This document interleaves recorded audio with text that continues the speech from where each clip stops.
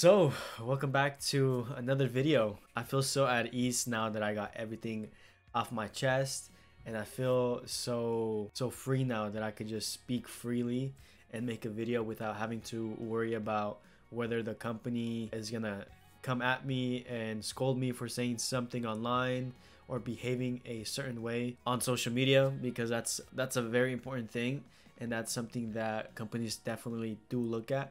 Not only do they pay attention to how you behave on the job, but also how you behave on social media. And I mean, I love posting videos.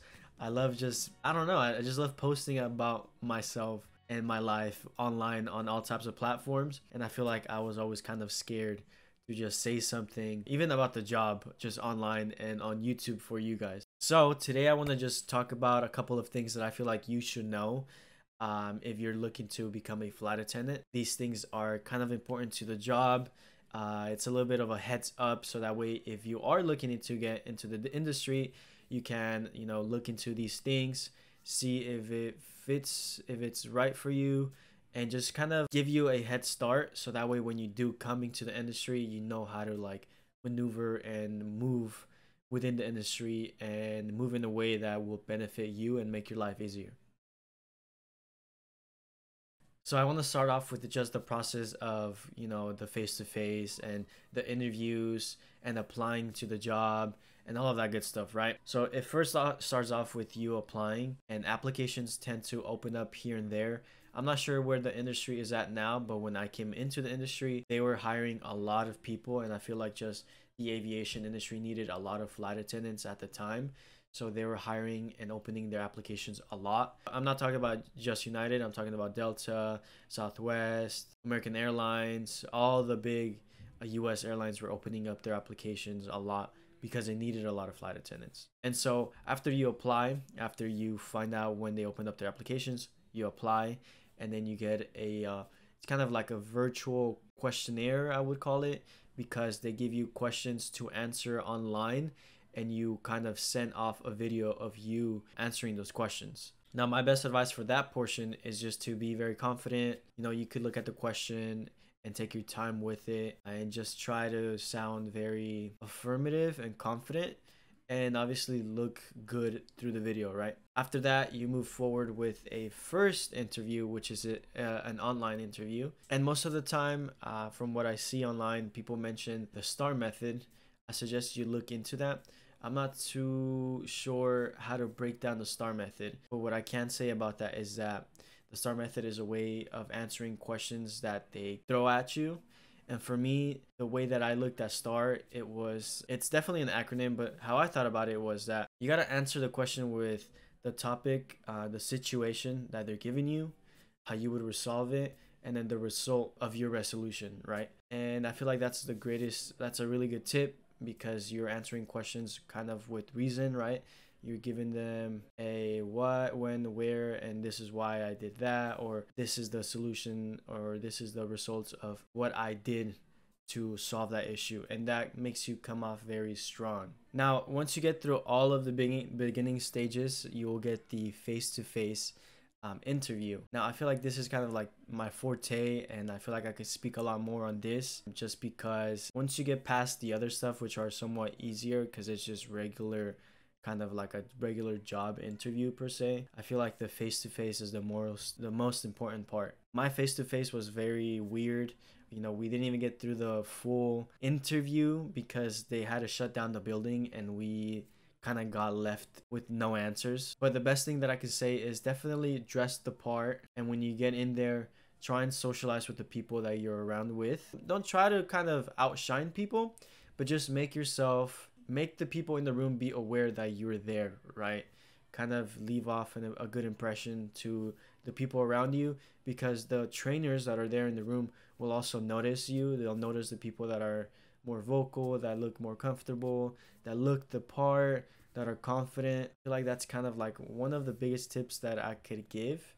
And confidence is definitely key. If you go in there with all types of confidence and acting like you're already a flight attendant, they'll love it. And I feel like also talking to people around you kind of makes you at ease. And after you're comfortable with the people around you, you'll be comfortable with the people interviewing you. Now, for the people that ask me how long the process takes a little bit of a long time. It took me about 3 weeks to get the face to face after doing my online interview. So, and then it took me about 2 weeks to hear back from anyone after I sent in my application. So it could definitely take about a month for you to go through the process.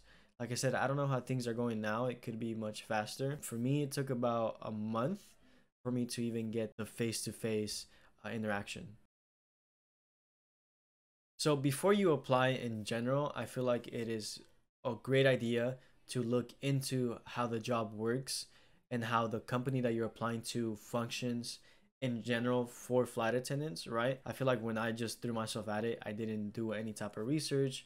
I didn't really know what I was waiting for me except from what I heard from other people. So I didn't really know how the industry functioned, and I felt like I was going into the job a little bit of a step behind compared to other people that may have already done the research or had family members in the industry. I feel like those people kind of knew how to maneuver the industry and just use the systems that companies have to their advantage to either get more hours, make more money, or have better flying. And an important thing that I feel like you guys should look into are the contracts and how the company works. Take for example United. They gave us this booklet. This booklet is full of the whole contract of United. I'm not sure if I could show any of this, but basically what you're allowed to do, what you're not allowed to do, what the company's allowed to do to you, all types of rules are within this book. And keep in mind, this is a pretty big book, right? And it's written in legal terms. So it could be sometimes confusing. It could be kind of just a little bit too much for an individual, especially if you don't really know how things function. So I feel like it's really good to know how the company works with their contracts, what they offer, what kind of rules they follow, what kind of contract you're getting yourself into. Because like I said, I basically signed this contract without knowing anything. And when you, at least for me, when I was training, we did not go through any of the contract. All they did was like, hey, look, this is a contract. You have resources online that kind of dumb down the contract and break it down in English terms, not legal terms. And yeah, good luck, study that. And that would be the best way for you to maneuver through the early stages of flight attending. So it could be very vague. You could be kind of lost. You could be stuck with not flying enough, not making enough money. But if you know how to play through the rules, then you could definitely benefit off the contract and kind of just use it to your advantage instead of letting the company do whatever they want with you. So speaking of the contract, the next thing I want to talk about is the reserve life and sitting reserve.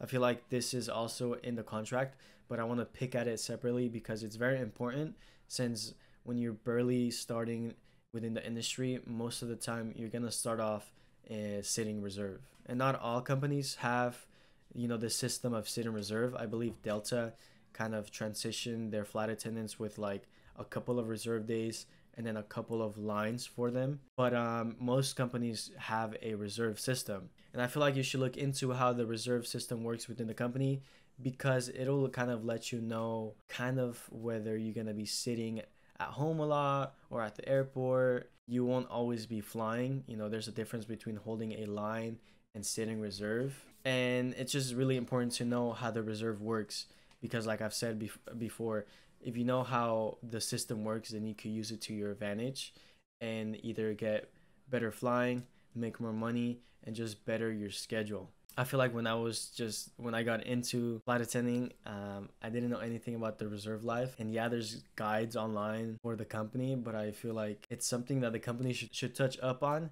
but like they didn't at all. So you just kind of get thrown in there and you're not really sure what you're doing. You're just kind of riding the wave. But if you really know how to move in the reserve system, then you could definitely make your life easier. A great example would be the fact that you could preference certain flying, certain hours, certain times to your reserve life, and they will try to schedule you according to whatever you preference. But little things like that are things that didn't really get taught to us, but are things that are out in the open that you could look into. So that way, when you do come into the industry, you already know what you're doing. And I feel like reserve is a really important topic that you gotta look into, because you'll most likely be sitting on reserve for like the first 2 to 3 years of your whole career. It could even be longer. I know of people that have been sitting in reserve for like 5 years, right? So it's kind of really important to really know what the reserve life is like within the company you are applying to. Another important thing that I feel like you should look into, which is something that I did not even think about when I threw myself at the industry, is the pay and how you get paid. Not everyone knows this, but flight attendants only get paid when the airplane door gets closed. There's other stuff that you get paid for, but that's kind of like when our time starts ticking. So, and like there's times where maybe I had like a long delay and I was just at the airport all day. And yeah, I'm getting paid what we call per diem, which is kind of like lunch money, like a couple of dollars on the side. But I'm not really getting paid my hourly pay because I'm not on their airplane working the flight. So things like these are good to know because a person kind of expects to get paid like an hourly rate, but that's kind of not how the industry works. And companies kind of function differently on their pay.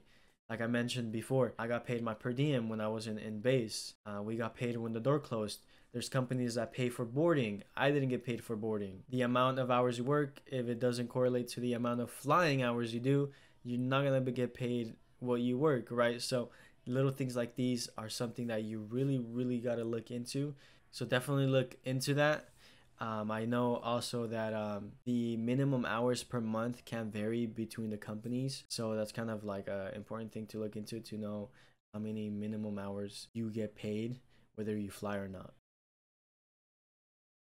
And lastly, something that I feel like I had to learn and experience the hard way is the idea of commuting into work. Commuting could sound a little bit fun, it could sound beneficial. Say you don't want to move to your base and you feel like, okay, I live a little close to the base and I could maybe make a 3 hour flight work like every time that I gotta go to work. And I just want to say off the bat, it really isn't a good idea. And the reason why that is because I feel like living in base gives you so much more freedom. You don't have to be going back and forth from state to state just to work a shift. And there's times where maybe I was sitting on reserve and I didn't get used. Well, if I moved and I had a space for myself, I was free to just go back home and just kind of go home and relax and go to my personal space, right? But if you're commuting in, you don't have that luxury. You have to get a hotel room or stay at a crash pad. And yeah, that's fun and adventurous and it's a cool experience, but I feel like there's nothing better than to have your own personal space, your own little home, right? So it's good to live in base instead of commuting in. And the fact that standby flying works off of seniority, there's times where maybe you can't make a flight because the whole flight is booked, or maybe you're too low on the list to get onto the airplane that you need to use to commute. Okay, yeah, you could sit on a jump seat when you're commuting, but those jump seats are very uncomfortable. And if you're gonna be going into work right when you land, it's not the greatest sitting on a very uncomfortable seat just so you could go to work and sit on that seat again for your shift. You feel me? So I feel like commuting kind of was a big mistake for me. And if you think you could make it happen, I feel like there's more pros than cons to moving to your base that you're going to be flying out of. So overall, I feel like these things are a couple of things that you should definitely look into if you are looking into becoming a flight attendant just in general. Yeah, I feel like if you kind of just learn these things, you'll definitely come into the industry a couple of steps ahead of people. You might learn a couple of things that others might not even know. So if you're in the industry learning new things, share it to the people around you, because you might think that they know what you know, but sometimes they don't, right? Everyone's constantly learning, especially if you're new and you haven't been in the industry for a long time. People are constantly learning how to kind of maneuver the loopholes within contracts and within the industry. Definitely look into these things. I'm sorry if I rambled too much or if I kind of went into circles a lot. It's kind of like my first time just freeballing this and speaking to you guys just straight from the heart and from what my past experience. So I hope it helped a little bit. I hope you guys didn't just kind of get a little confused and stuff, but definitely what I want you guys to take away from this video is to do your own research into the companies that you're applying to and learn how they function, so that way when you do get into the company, you know what you're doing and your life will be so much easier. Once again, everyone, I love you guys. I truly do. If you guys made it this far, if you guys just have been watching my videos, if you guys tag along, you know, I love all of my viewers. I love the whole community, so I appreciate you guys. Thanks for having my back. Thanks for looking out for me. Thanks for supporting. And yeah, I hope this helped, and I'll definitely catch you guys on the next one. So see you guys later.